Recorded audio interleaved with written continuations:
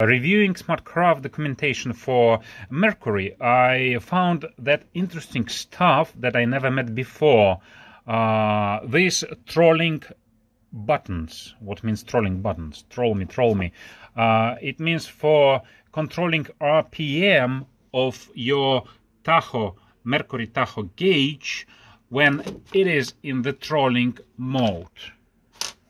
Let's first discuss what is the trolling mode and why do we need separate buttons for this if they are here, and then we review specific of mounting instruction and finally install it here. What is the trolling mode? I finally edited my summer materials and made a video. You can see the link in the description below. There will be a lot of details. Here we consider just briefly. Every SC1000 Mercury gauge, where is SC1000, I don't know where it is written, has an option to enter a trolling mode and then control RPMs of your outboard with these buttons. Not control, control and set them so that your vessel is always remember this word, almost the same speed regardless of wave or wind changes. So you control you set RPM and the outboard will hold them. Why do we need separate buttons for the trolling then? The answer is simple. A straight and short answer is convenience. Detailed answer. If you watched this video in the description below, then you understood that how inconvenient to handle these buttons when they are there. So these small buttons, and especially when I often sit here, yoga exercises. So I want this button somewhere here, and that's where we will install them. I will be especially often sitting here.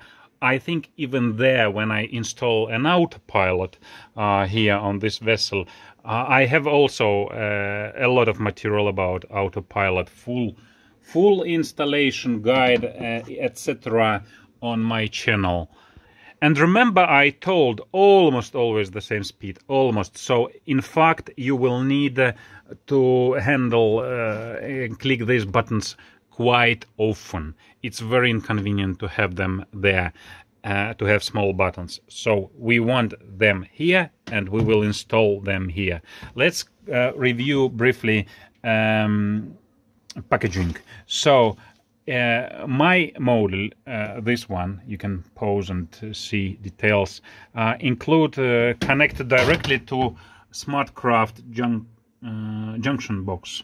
There are other options also available. I don't cover them here now. Then it's built as a 52 millimeters gauge, so but not exactly. You don't drill just the hole because of this specific here we will consider soon. So you have this spacer, this stuff, let's call it shell. I think there is some professional name in the user manual, but I'm lazy to read it. And a gasket and the user manual. Would be actually the best way to set trolling speed. Well, to set it as speed and not as RPM. And you can see it is speeder gauge and trolling buttons. And yes, here you can set trolling speed, not RPM. That would be nice. However, if you have a 40, 50, 60 EFI Mercury outboard, which is old, for example, 2910, you cannot do this because you don't have paddle or pito sensor. So you can provide GPS to this gauge. The link there in the description below. It is in English, unfortunately, sorry. So, yes, you can provide GPS, but it is not suitable for trolling, again, in the link below. So, since that time, I actually read and learned more, and I read SmartCraft documentation, and I realized why exactly you can't provide a paddle sensor to this engine, and I will explain you now. Well, here you have SmartCraft documentation and gauges compatibility. Sorry. So, and we are interested about our engine, which is this, actually from 30. Okay, well, 4-stroke, and for example, my engine falls to this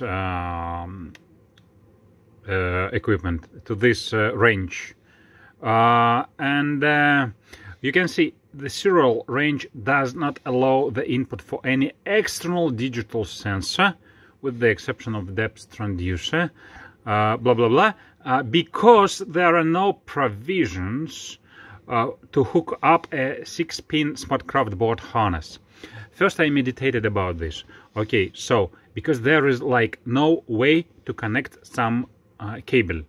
Well, probably then I can do it myself. I was thinking that probably Mercury just don't have place for the connector, and I can cut SmartCraft. I can research on SmartCraft here and do it on my own. No. Before I tell you why no, I can show you the table of supported sensors. Yeah. So we don't see any paddle or pitot tube here. So, and for the new engines, for the new range, we can see this statement, like all engines in this serial number range have the capability of connection some external digital sensor along with a 6-pin board harness. They are not listed here for some reason, but doesn't matter. You can do this because there is place for 6-pin board harness. So let's get back to this 6-pin board harness. I was thinking that, okay, I will cut SmartCraft and do it on my own. And that's where you can realize how exactly it works and why you cannot do it yourself. So think attentively about this. 6-pin SmartCraft board harness connects tanks and the paddle wheel to the engine.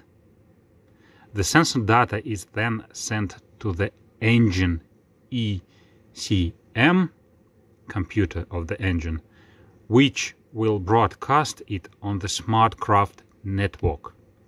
So, if I cut SmartCraft, the paddle sensor will not provide any data directly to SmartCraft, because the data is sent to the engine computer and then to the SmartCraft. And 6-pin connector on the new engines is coming from the engine. So it means that brains of the engine don't support processing of these sensors, paddle and other one. So there is no way to cut and do tricks. No. Period.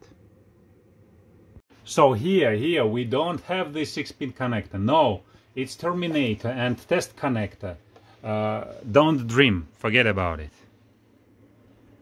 That's why we are going to use trolling buttons here. And now let's consider a specific of the template for them. You can see 2 options. Difficult option, less difficult option. So you don't drill just straight hole. You have to do space for this stuff. You can see, yeah, here. Without spacer, situation is, let's say, worth. You need to make more room. With spacer, less. So keep it in mind. Yeah, I don't have exactly this 19 and 56.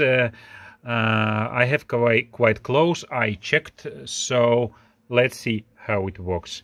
And the specific is that 56 here, it's almost edges of this frame. When you put this nut, you can realize it's even out of this frame. So you will need quite precise drilling here. Well, I would prefer to have actually wider frame and less problems with drilling if I would design this gauge. But okay, if for space saving, yeah, that's the solution. Here is a brief instruction or options about different types of connections directly to the junction box or through some harness. Yeah.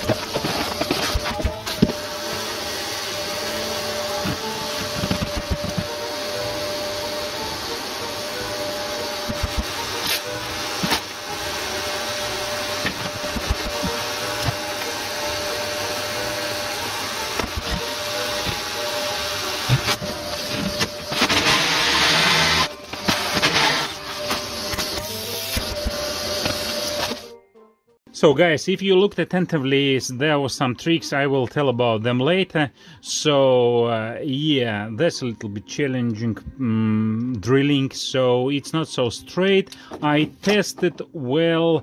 It looks like a kind of gaps there, so I tried to adjust more here. Well, it doesn't go that well anyway, because look here, I don't know if you see, it's not just about this embossing part, but actually that part, even when you use space. So I think that these parts touch somewhere here, but why then they did this second option, I don't know. But probably they assume that when you use the gasket, then everything is fine. I also have to check what is the right direction for the spacer, this or the opposite one. I will check it later, but when you use the gasket, it sits quite fine. Maybe it should be with the gasket, I don't know. But the most important point that I don't care too much about sealing in that place, because if water come here, it goes out there. So, and the buttons are sealed, I hope, quite well. So basically that's it. I will put this nut from the opposite side. It goes very well. And guys, final connection is not going to be soon. As you can see, I'm doing everything here. So please like, subscribe, and see the final connection. You will see this later. After all, like, everything will be new in this board.